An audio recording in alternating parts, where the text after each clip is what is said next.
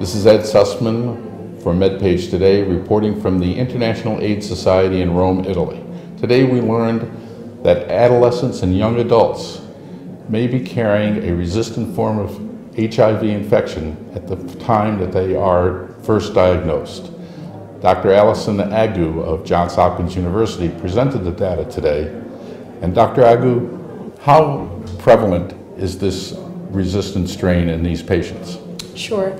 I think first taking a step back to say why we're even looking at adolescents, about 50% of HIV infection is thought to have occurred in 15 to 24-year-olds. So meaning of people who are presenting with HIV infection, it's thought about 50% of those individuals acquire their infection when they're adolescents or young adults. So a big problem.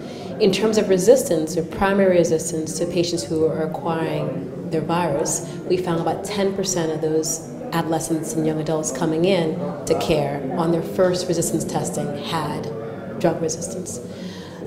Additionally, of those, about 8% of the entire cohort had multi-drug resistance, so resistance to 2 or more drug classes already in their initial virus.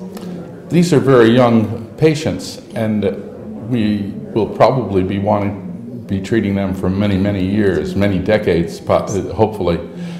And yet they are already have burned through 1 or 2 classes of drugs. What is that implication for treatment? Right, you've hit it directly on the head. I think the problem is these are the younger patients have more life years ahead of them with HIV infection, and technically we should be able to treat these patients for, as you've said, decades, 40, 50 years. There should be no reason why they should die from their HIV infection.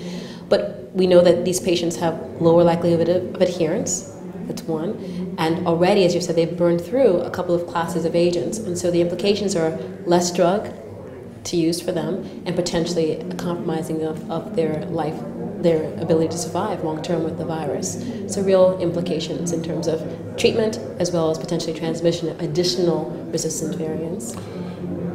Is there something that doctors should be talking to about these patients to try and prevent them, or is the strain of virus that is resistant so endemic that this is the type of situation we're going to be facing?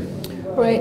I think in terms of providers and what they should know, already the recommendation is genotypic testing should be done for all patients coming into care. So I think following that recommendation is key, because that has then implications for what you design in terms of regimens.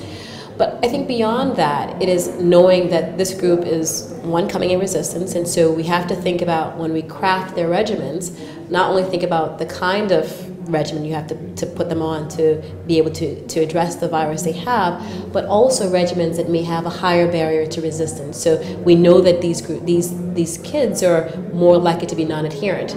So thinking about putting them on a regimen that has a higher barrier to resistance would avoid then additional accumulation of resistance mutations and then further transmission of resistance variants, which may have, again, implications for transmission and survival. Thank you, Dr. Agu. This is Ed Sussman, MedPage Today.